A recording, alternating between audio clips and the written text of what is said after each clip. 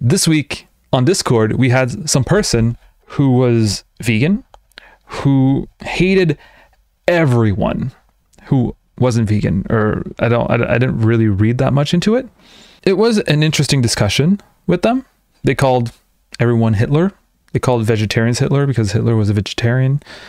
And yeah, it was quite interesting.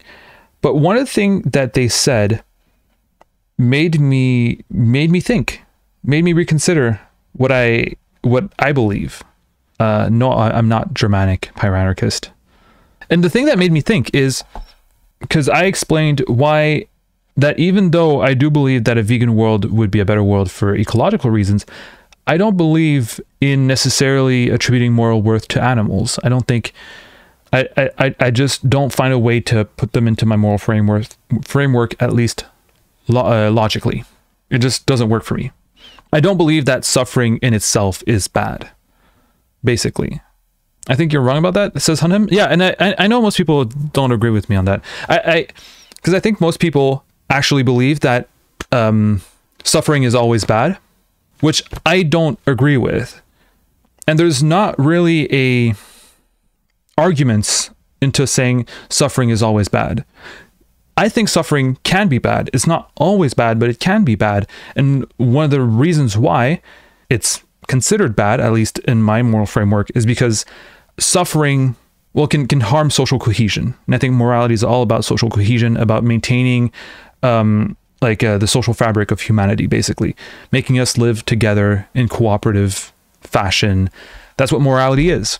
And why we don't like suffering is because it's because suffering very much harms us, and we don't want to suffer as individuals.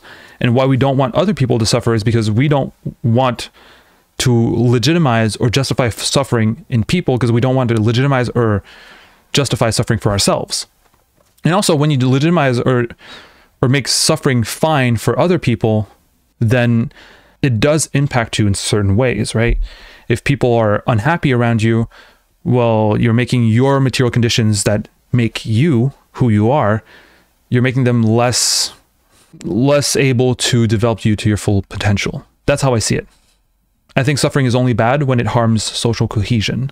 And by social cohesion, it's not necessarily, it's more about it limits the potential for humanity and limits the potential for us as individuals. I think it's all about individual happiness. Girl Bear says, when is suffering not bad? I think suffering isn't bad. Well, you can have, when suffering is not bad, when it can be, when it's superseded by like something that makes you kind of happy. For example, when you want to suffer for sexual pleasure, but then the pleasure outweighs the suffering in that case. But in a way where suffering is bigger than pleasure. For example, if tomorrow aliens in a planet that's 3,000 light years away or whatever, and they suffer uselessly, I don't think it's that important for us. No, it's not. It's not that I want everyone to suffer. To me, morality is basically a set of social codes. It's just for us to work together. That's it. You know, ants can work together by being selfless and by just obeying orders, but humans can't work together without developing a strong moral code that force them in a way to live together happily and cooperatively. That's how I see it. How do we stop humans from building hierarchies? I don't know. But Lex, good question, because this is where we come into the thought-provoking question that the person, well, it was more an accusation than a question. They were like, that my justification, where I do not consider animals as moral agents, they called it, I don't remember exactly, but I remember them calling it ableist. They called it a couple of things. I wouldn't be surprised if they called it racist, but they called it ableist. And I was thinking, like, that's a very strong accusation. Am I being ableist for not including animals into my moral framework? I think they might have called me eugenicist as well. And I understand where they're coming from, because I also believe that this kind of rhetoric that I'm talking about with animals, some people have used it against disabled people in a very harmful way. Yeah, but they didn't call me a speciesist, Huntem. Or maybe they did, and I dismissed it.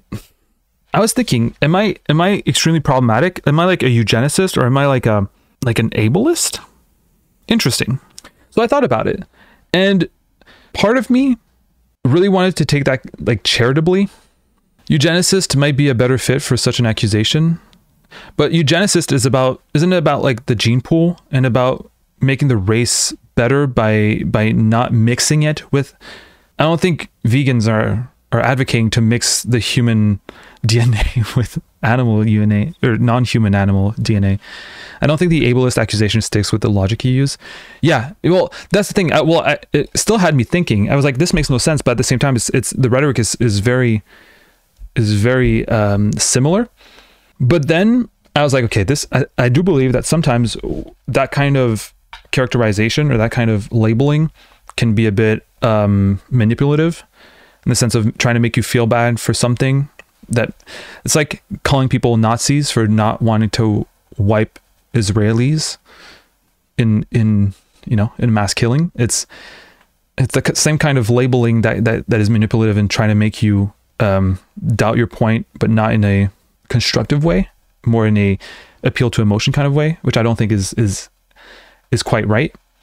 I think that no matter what you believe about the moral worth of animals, if my position is ableist by excluding them, the only way your position wouldn't be ableist is if you completely included them and put them at a moral equality to humans, which I don't believe that it would be very.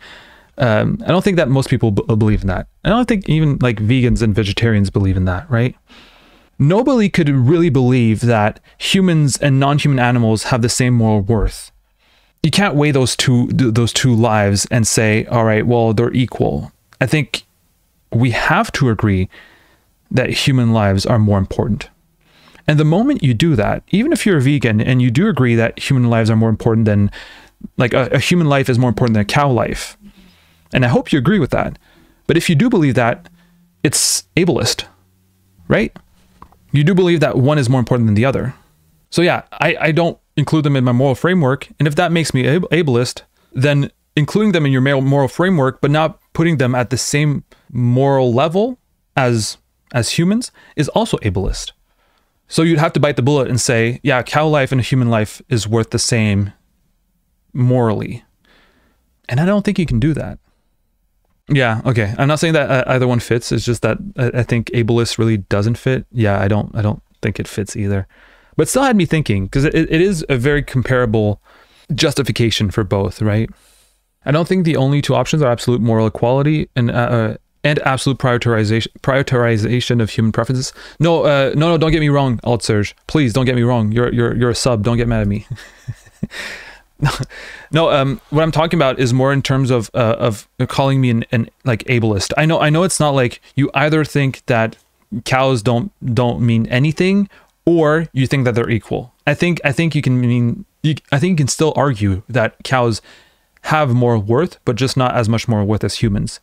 But the thing is, if you're going to call someone who completely dismisses animals or non-human animals moral worth ableist, you have to also agree that by not putting them perfectly at equal value to humans, you're also being an ableist, right?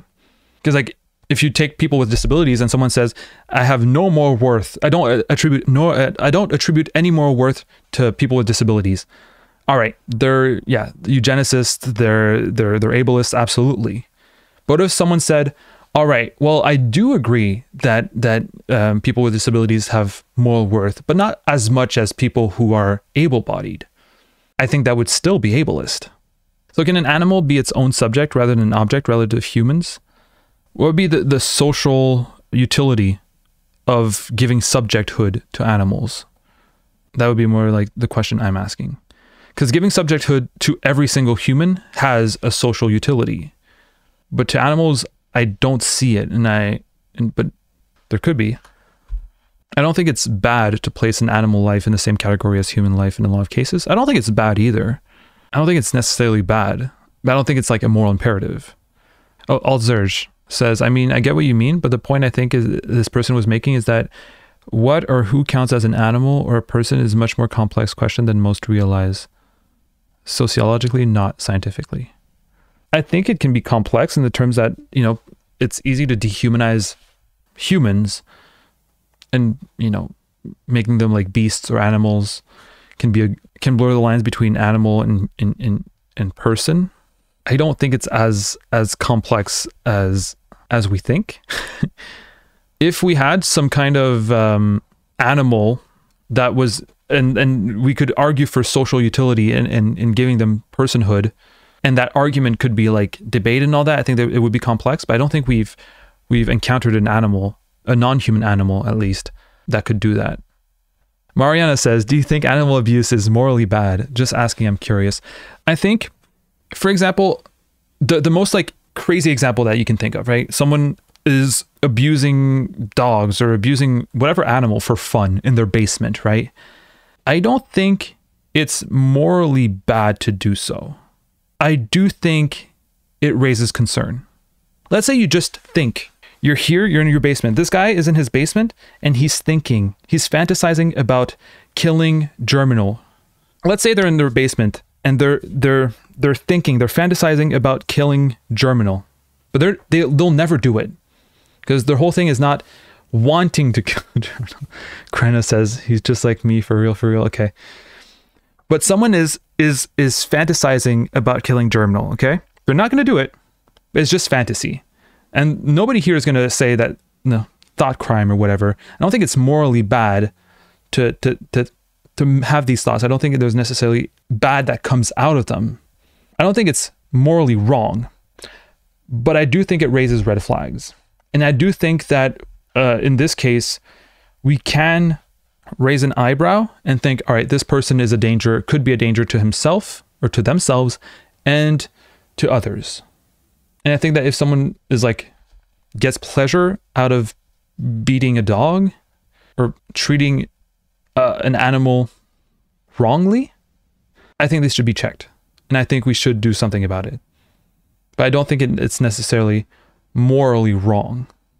And if you talk about, like, for example, animals who are pets, I think it can be wrong to abuse an animal who's a pet.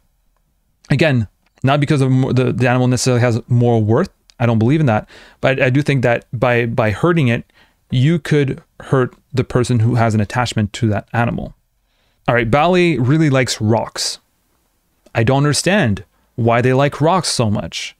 Some are shiny, some are different colors. They love it, right? I don't love it. What if one day I decided to take Bali's rocks and crush them with my very strong and manly hands, and I crush them into dust, and I throw them out, or I give them back to Bali, hurt, harmed. Bali is sad. Bali's crying because I crushed their rocks. What I did was immoral, yes, not because the rocks had moral worth. Manly hands, aren't you non-binary? Wait, are you saying that non-binary people can't have manly hands? What are my hands supposed to be? Are they supposed to be feminine? You know what? Pyro-anarchist? They'd have non-binary hands. You know what? If I was born a girl, having manly hands would be androgynous and it would be non-binary. Motherfuckers always think that non-binary means androgynous. No! But yeah, I wouldn't attribute moral worth to the rocks. It's more about harming the rocks that would harm Bali. Does that mean that the rocks have moral worth? Maybe, actually. But it wouldn't be the rocks that have inherent moral worth. It's moral worth that was attributed to Bali's importance attributed to them. Hodhem says, does there need to be utility? I think utility justifies the way we cohabitate. We live together. And I think if we're going to adopt something, I think everything that we have in our world has utility. If we're going to have, especially like a moral impediment, I think it needs to be justified. And I think utility is the justification for it. And I think every code and every law, everything that inhibits or prohibits other people's actions need to be justified. And I think we use utility. Find me one code that, you know, is not justified by some kind of utilitarian justification. And I would argue that if there is no utilitarian justification for a code something, I think we'd probably need to stop it. Phenomenologist says, I mean, is there any fundamental difference between humans and animals? I do believe that there's a difference between humans and animals. I mean, humans are animals, but if you mean between humans and non-human animals, I do believe so. The fundamental difference, at least in our perception, in our way of working together. Yeah, Alzer says, I also think people forget that there was once several species of humans. Do they count as animals, or do they get personhood? Why do draw the line between our primate cousins? In that case, for example, I think there would be like a lot of nuances and a debate that would be warranted, right? Are these people humans? And I think we've had that debate for a very long time. Are these people humans? Are these people humans? Are these people humans? I know, like, in the ideal, we don't need to justify the humanity of anyone, but I think we kind of do. I think it's important. For example, why do we justify the humanity of Black people? You might say we don't need to, but I think logically we have to. When you justify it, there is no arguments in dehumanizing, for example, Black people or disabled people. And I think those arguments are, at least in my worldview, what humanizes or dehumanizes someone or person or beings, I guess, is their contribution to our social fabric, which come back to helping us as individuals, right? Do I think that humanizing a specific, like, for example, Black people, is good for me and for society? Yes. Yes, of course. The potential for anyone, any humans, to benefit humanity and therefore benefit myself as an individual is so strong, and that potential can't be ignored. If it's ignored, we're losing out. We're missing out. And therefore, that's why I think justifying what exactly distinguishes us from animals, I think it's in terms of, like, as I said, let's say I have, someone says, all right, disabled people should not be considered humans. And we have that debate. I think my argument, what to me is a human and what makes, why I want to defend other humans, it's a deeply selfish reason. It's because when humans around me are emancipated, when humans around me can develop to their truest or their most potential, it benefits me, right? Disabled people are included in that. Black people are included in that. Segments of the population that people keep wanting to dehumanize, it's easy to say these segments of the population benefit me, or benefit society and therefore benefit me, or have the potential to benefit society. And I think everyone has the potential to benefit society, even criminals. That's why I'm for reformation. Is that reformation? What's it in English when you want criminals get rehabilitation?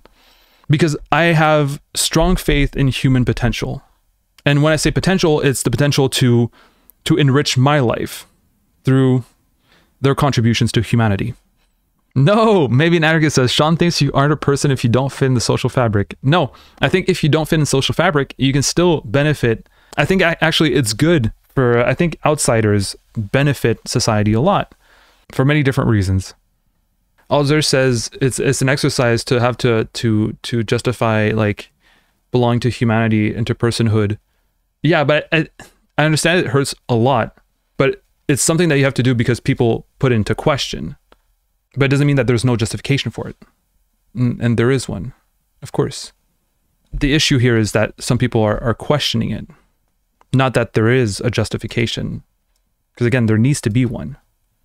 What was your justification for your humanity and my humanity? The justification for my humanity is to say that I have the potential to benefit humanity and therefore benefit, for example, if I have to justify my humanity to you, maybe an anarchist, my humanity and respecting my humanity and protecting it helps your potential. But because by protecting and, like, encouraging my potential, you are guaranteeing, or maybe not guaranteeing, but you're contributing to your potential being fulfilled as well. Because I can, depends what I do. And even if I don't do anything, right, I can still have the potential to do something that will greatly help you. Because I think humans are a cooperative species. And if I do something that hurts you, I still think I have the potential to I still think that the potential that humans have to make their environment better. And by environment, I don't mean like nature or whatever. I mean like the material conditions to your existence better, I think outweighs the negative. That's a funny comment. That's a really funny comment. Thank you. Everything seems kind of like it's all part of one interconnected substance to me. Why draw lines in the sand that don't exist? Well, it's more understanding what, to me at least, it's more understanding what morality is and why we do it and why we do morality and trying to understand it better. Because now morality is not something that comes from above, right? From God or from church as it's been for millennia, or from religion in general. It's something that we have to figure out together, what morality is and what its function is and why we have morality and what morality is and blah, blah, blah. All these things are important to know. And I think just saying everything has moral worth from the rock to, I don't think that's really helping out. Also says, honestly, I do think animals' material conditions are close enough to so many examples of how people of color and disabled people were/are treated that disqualifying them from moral consideration can be effectively racist or ableist, if it's theoretically too different a philosophical question. I don't think that excluding animals from your moral framework means that you're racist or ableist.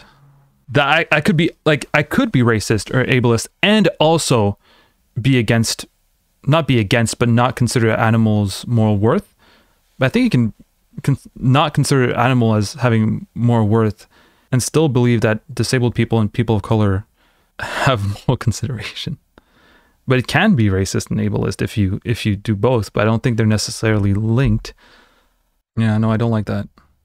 I talked about, I don't know if you were there, Aldzerj, at the beginning of the conversation. It all started with someone calling me ableist for not considering animals' moral worth. And I don't agree with that. And as I said, I don't know if you were there, Aldzerj, but like, if you do believe that it's racist/ableist to believe that, to not give animal moral worth, if you believe that they have less moral worth than you, isn't that also racist or ableist? And you have to believe that animals have less moral worth than you. You have to believe that. You have to believe that animals don't have the same moral worth as other humans. And if you believe that, I do think it's racist or ableist. Because if someone said a person of color or disabled people, yeah, they have moral worth, but less than a human, I think that would be racist or ableist speech. And I hope you agree with that. Between our, like, if you say like, yeah, I believe that animals have moral consideration, are worth moral consideration, but just not as much as humans, that's ableist. That's racist. Because if people said the same thing about people of color or people who are disabled, god damn, would I jump on the opportunity to call them racist or ableist? Of course I would. I do think it kind of is, to be honest. Like, if your argument against giving personhoods to one person are used against the other, does the intention matter? But like, if someone argued for personhood of plants, and like you think it's ridiculous that someone would argue for the personhood of plants, right? But like, for example, you say suffering is the reason why it's bad to kill animals or whatever. What if I said life is the reason, like killing is bad no matter what? It's not suffering that determines if killing or not is good or bad. It's taking away organic life that is bad. And then I include plants in that justification, which I could. Wouldn't you be excluding one group's personhood against the other? Yeah, morality to me just seems like a tool to ensure the relative safety and well-being of members of a population. That's how I see it as well. That's exactly how I see it. Because we don't have like the hive mind of like bees and ants, we have developed morality to cooperate because we don't have a hive mind.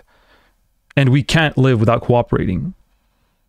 Jellyfish, for example, don't have a central nervous system. So does that mean they can't feel pain? So would poking a jellyfish over and over and over again be considered morally wrong? What if taking a jellyfish and putting it on the beach where it can die, but if it doesn't feel pain, does it matter? But animal advocates will say it does matter. That's why I don't think pain is necessarily I think it's arbitrary. I'm looking for something that's more logic-based. I don't even know if it's true. Jellyfish, they can't feel pain because they're brainless. They have no pain receptors. Would you, if I took a jellyfish right now, and then I took it out of water, and then I started cutting it all over, you would feel like that's wrong, morally wrong, even though it doesn't feel any pain, right? I think I think they can't feel pain. I'm not sure. Reddit says no. So of course it's on r/PETA. So I believe Reddit. I mean, about animals versus plants, the distinction between those is more fuzzy than people think. Some living beings are technically both. And like, to be honest, I'm not sure that what determinator I want to use, but I definitely don't think sapience should be it, because it's very hard to prove with certainty. Yeah, I'm not using sapience either, as I've said. Okay, Alzer's wrote, Signore Germinal, thanks for the consideration of my argument. I'm certain that I think living beings with the potential capacity to suffer should be given some degree of moral consideration, similar to personhood. But I'm not sure if right now it would be, I would be fully able, I imagine, to explain the why. It's all right. I mean, it's not a closed discussion. I'm sure that it's going to be. We've talked about it in the past, and we'll talk about it again. I mean, that's what's great about having these streams often. I mean, it's not the first time that we're talking about animal rights and moral consideration and all that, and it won't be the last time. And perhaps in the future, I will say that I was wrong. I don't fucking know. I could be wrong. And if I'm proven wrong, and if I say that I'm wrong and I accept it, that means I would have grown. It's good.